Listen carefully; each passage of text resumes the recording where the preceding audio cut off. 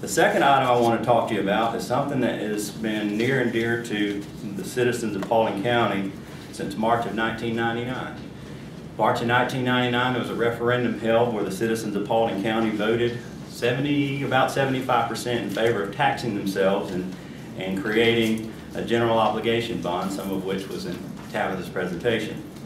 That bond provided about $3 million to purchase 640 acres in an area of burnt hickory which one day would become the Richland Creek Reservoir.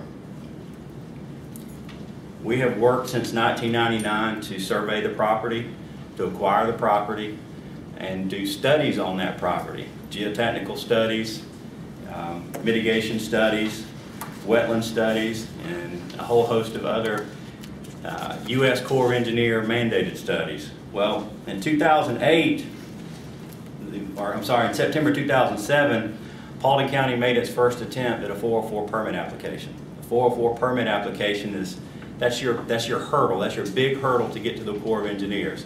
All the federal and state agencies look at that document and then they decide whether or not this is a viable project and you move forward. That is a huge deal.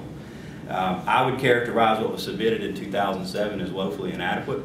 The Corps felt the same way and placed that permit application on administrative withdrawal.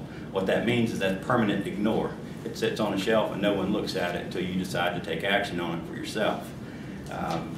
This board, Chairman, you gave me direction in September of 09 to take that permit and get it off that shelf and do what was necessary to get our 404 permit back in order.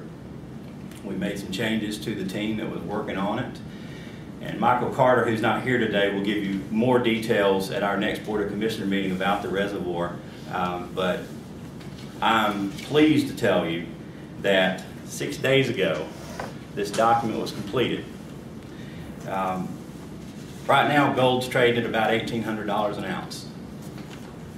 This is worth $76,000 an ounce. And Mr. Chairman, on behalf of the citizens of Paulding County, thank you. And this document is now in the hands of the Corps of Engineers, and you'll hear more about this later, but this is a huge hurdle completed for our reservoir. Thank you.